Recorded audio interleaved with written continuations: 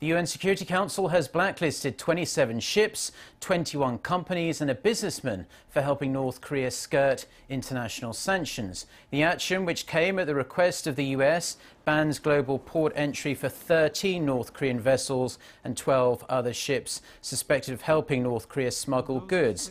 2 other North Korean ships were hit with a global assets freeze. The sanctioned individual, a businessman, was placed under a global travel ban and access freeze for helping illegal shipments of North Korean coal.